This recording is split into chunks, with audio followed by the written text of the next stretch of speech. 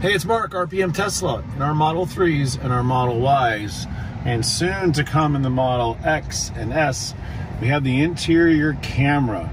Now this camera, a lot of people do not like being recorded, so we have this privacy camera cover. Now this very small piece is very inexpensive. We simply slide it over whenever you want to cover up the camera. So it's double-sided tape. We're going to show you how I put it on. Again, it's very small and it's black. It matches all the trim.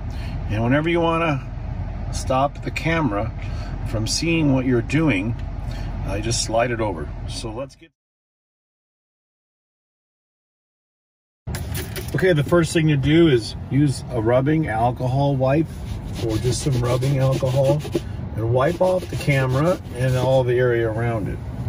Okay, now the next part is installation, so we're gonna have to come down here and show you what we're doing.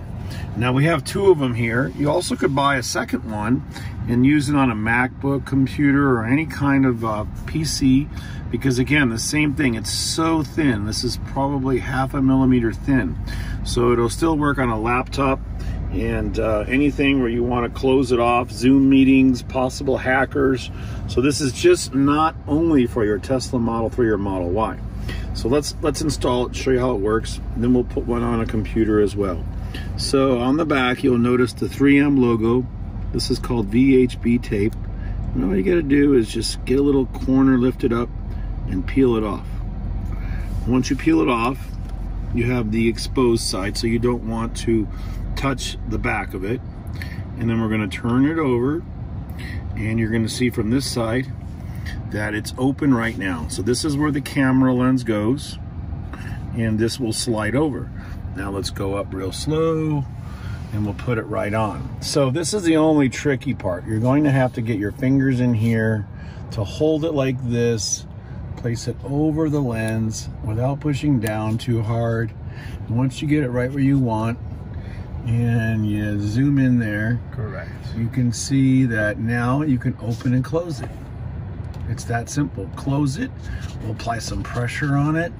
This will make the tape hold good.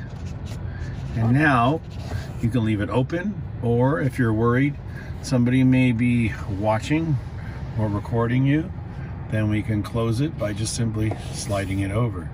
That's it. Nice little fun item that we're going to be selling. And again, we'll put it on a laptop next to show you how it works on computers, any kind of front-facing cameras, yeah. And we'll get some pictures too. So it's opened, now it's closed. Thank you.